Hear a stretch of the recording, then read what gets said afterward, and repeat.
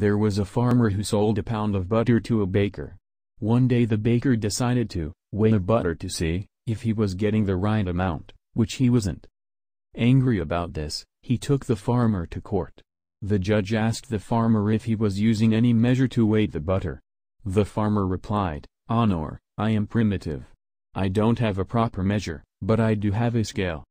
The judge asked, "Then how do you weigh the butter?" The farmer replied, "Your Honor, long before the baker started buying butter from me, I have been buying a pound loaf of bread from him. Every day when the baker brings the bread, I put it on the scale and give him the same weight in butter.